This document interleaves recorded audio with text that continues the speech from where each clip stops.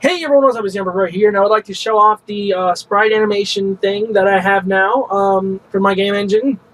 Okay, so there are no limits to the size of your sprite sheets, horizontal or vertical frames.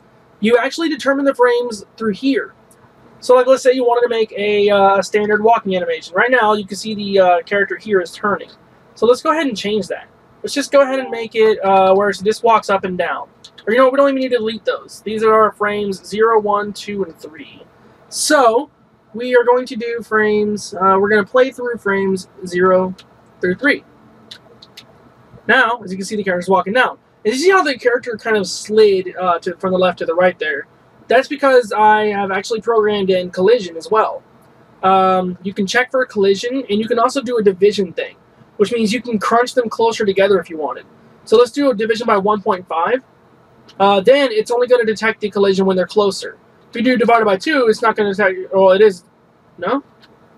Oh, 1.2, sorry. If you do it by 2, it's not going to detect it at all because they're not close enough. Let's do 20 and 24. As you can see, now the collision will stop there. That's when the collision gets detected within the smaller range. So let's do divided by 4. As you can see, the more you divide it, the closer they get. So that's pretty cool. The collision detection works and all that. Lots and lots of fun, cool stuff. And again, the animation here, you can kind of change the speed if you want to. Let's do it to 15. Again, there is no limit to the amount of frames. So, like if you had a Mega Man sprite or if you had anything like that, you can easily animate that sprite through the frame control. That's pretty cool. If you want to change a frame's dimension, I'm working on that. I'm working on a function for that, but yeah, you'll be able to do that soon.